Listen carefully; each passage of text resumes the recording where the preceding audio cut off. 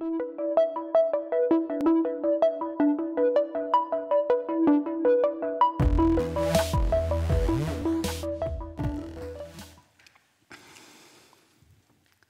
kids in school used to make fun of my name, Shasta.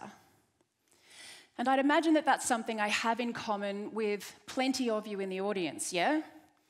I don't imagine that being teased is an experience which is unique to people with unique names. Because as far as I've seen, people are equally capable of making the wrong decision as we are empowered to make the right decision. And this is a theme that we're going to brush up against over and over in my presentation because I want to talk to you about the history of science. Specifically, the history of my branch of science, which is taxonomy. And taxonomy is the science of naming things.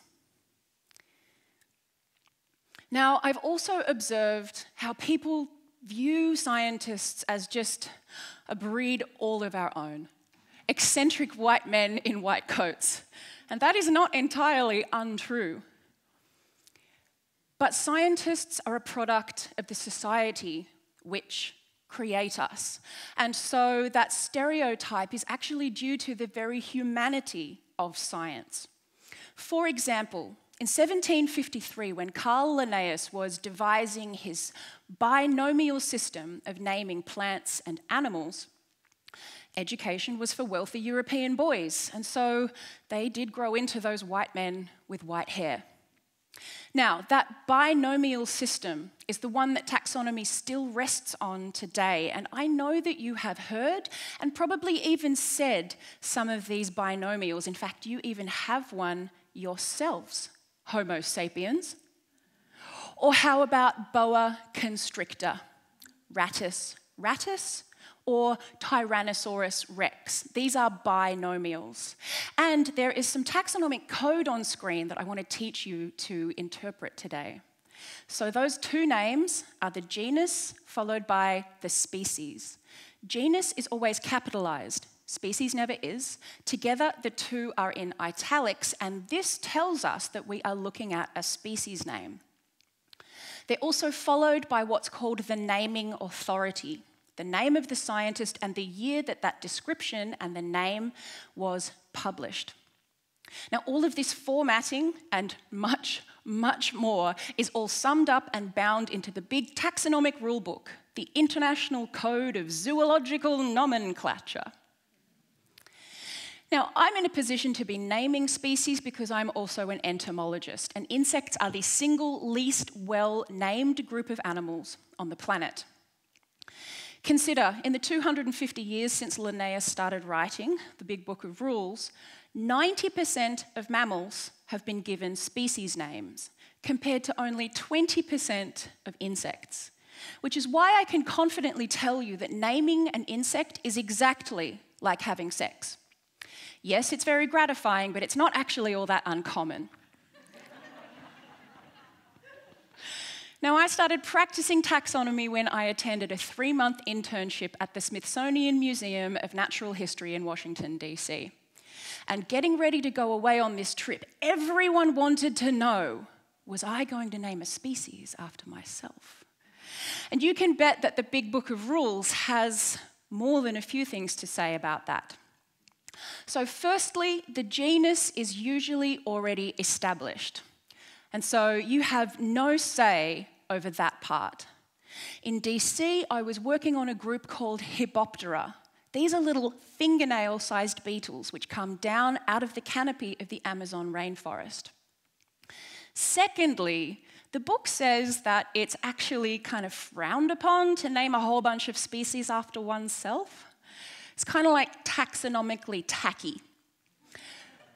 Bigger yet than my image in taxonomy, the question at the forefront of my mind was, which one is which? The humbling reality that I couldn't even tell the named species of Hypoptera apart informed how I decided I wanted to name any new species. We've already seen some evidence that a well-allocated species name can remain unchanged for, well, ever. And in 100 years' time, my name was going to be less than irrelevant to the student entomologist facing the same conundrum, trying to remember one name out of a million possible species names. I wanted them to be able to look at the organism in their hand and be reminded, kind of like a mnemonic. And this is actually already very common practice in taxonomy. So the first species I named was Hypoptera lucida, in the middle of the top row. And I named it after the two pale patches on its wing covers. They're not actually pale, they are transparent, so I named it lucid, which is clear in Latin. And now it's next in line there to Hypoptera dilutor, the palest, most diluted species in the genus. But there are so many species that need names, this is far from the only approach. For instance, my supervisor, whilst naming 300 of the 600 named species of the genus Agra, started writing jokes to entertain himself on that long journey. You can see up here agrophobia, agracadabra, aggravate, aggravation. He was also bilingual, so he named agradable, which means nice in Spanish. And of course is a much more appropriate language to be naming South American species in. But you can see here how every scientist has a group of experiences, a background, a history, a philosophy, which is being woven into our scientific product. The countries that we come from, the languages we speak, the communities who surround us are being put into our scientific practice. And in the same way it reflects our strengths, woven in are also our weaknesses. I was satisfied with my personal philosophy to name every species in a practical and helpful way, which is probably why I made a mistake. I was incredibly surprised when my supervisor named a species after me. This is Hypoptera shasta. More than just surprised, I was utterly taken aback. And I forgot that that name, the name I'd fought other children in the schoolyard over, isn't just my name. Shasta is taken from the Shastan group of Northern American Indians from what is now Northern California. Most people first come across the name as it is associated with Mount Shasta, a landmark which was named by the same colonists who persecuted the Shasta Indians off of those lands, and many of them out of their lives. I could have changed the paragraph that links Hypoptera shasta to the intern working on the project, but I didn't. I didn't see a pathway forwards. And it might sound like a pretty trivial footnote in the taxonomic literature, and I guess maybe I agreed with you because I didn't make that change. Until I learned that native languages, local languages, have been explicitly excluded from taxonomy since the rules were written. Even more so by the unwritten rules. The societal norms of the 1700s that said that non-European languages were barbaric and unfit for the scientific discourse. Those racist beliefs are perpetuated in modern taxonomy as taxonomic traditions. And native languages and local species descriptions are noticeably absent from the record to this day. So yes, not tying the name Shasta back to the Shasta Indians felt like a mistake, one that still bothers me today. So you can bet that it was a mistake I wasn't going to make a second time. The next species I had the opportunity to name was this charismatic cockroach from the Central Highlands of Tasmania. They are the colour and patina of beaten bronze statues. They're flightless, which is quite common in the Alps, so they run around on the ground, and because it's cold, they come out during the daytime and bask in the sunshine. These are not your creepy under-the-kitchen fridge variety of cockroaches. It was also destined to be a simple solo project for a fledgling scientist like myself because they were already well known as unnamed and clearly fit into this group. Polyzosteria from mainland Australia. And I learned a couple of really interesting things about this group as I was diving in to this project. When I say well known as unnamed, I mean really really well known. The first specimen entered the museum in 1941. So people have been taking notice of this species for over 80 years, picking it up, showing it to their friends. Recently, this means more and more and more social media photographs, people wondering what its name is for over 80 years. The next interesting thing we discovered was when we combined their biogeography, their current location, with their DNA barcodes in answered a really interesting question. How did a flightless cockroach get onto an island? So during glaciation, Tasmania is a peninsula of southeastern Australia, and the nearest sister species from lowland southeast Australia would have had free range to walk wherever it willed. But then the glaciers melted, sea levels rose, and a population was isolated on Tasmania. It was 10,000 years ago that this last happened. So in that time, that isolated population has become more and more unique, become an individual species, and crucially for us, a species that needs a name. Now, it's only been a couple of minutes since you heard about the naming of Hypoptera shasta, so forgive me, it's been several years, and I honestly considered naming this species in Latin for a long time.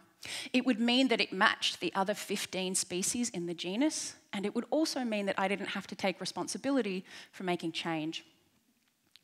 But I kept thinking about all of those community members who had noticed it, fishermen and hikers who'd picked it up, taken photographs, showed it to their friends.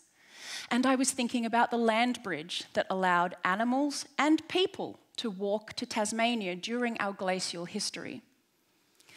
It finally dawned on me, I wondered how many palawa, Tasmanian Aboriginal people, would have noticed this species, picked it up and shown it to their friends in nearly 40,000 years of cohabitation. Far from being unnamed, it dawned on me, prior to colonisation, there were 16 or more Aboriginal languages spoken in Tasmania. So this species wasn't unnamed, it would have had more than one Aboriginal name in the past. And I was in a position to see that it got one again in the future. So I reached out to the Tasmanian Aboriginal community and the Palawa Kani language program. I told them what I've just told you, all about this species' habits and personality, and I asked them if there was a word in the records, a description or a colour that clearly fit the bill. The record is quite fragmentary, so there wasn't an obvious name. We agreed that Yingina, the dual name of the Great Lake, which forms part of the cockroach's territory, well, that'd be a great name for a cockroach. This is called naming a species after its type location and is already actually very common practice in taxonomy. So common that there are already some Tasmanian insect species which have Aboriginal place names as their species names. Much like Mount Shasta, though, some of those place names were designated by colonists, being misspelled, misunderstood, even misascribed in their geography. So Polyzosteria yingina not only received a Tasmanian Aboriginal species name, but one that was given to it by the Tasmanian Aboriginal community. And that might be a first. Well, soon after the publication of this paper, I learned about another species with a similar story. A pygmy pipe horse from New Zealand. Isn't it cute? This is Silex tupare o manaya. Now, that Maori translates to the garland of the manaya, which means both seahorse and also a seahorse-shaped, godlike ancestral being. So not only has Silex tupare o manaya been given a very beautiful and complex name in Maori, what is most remarkable is the naming authority. Short and Trinsky are scientists, but Ngāti are iwi, a tribe. And this is the first animal whose naming authority includes an entire tribe of people who speak the language that it was named in. Now you're seeing what I saw. I could have done that with Polyzosteria yingina. Palawa certainly deserves to be in the naming authority, but given that that was a world first, I didn't have an example from my community to follow. I made another mistake because, as I've been trying to impress upon you, scientists are equally as capable of making mistakes as any other kind of real human person.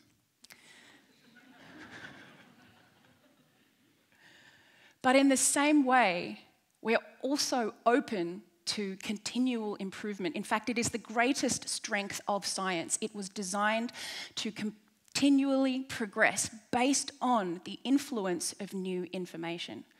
And that information can come from lots of places, including you, my community.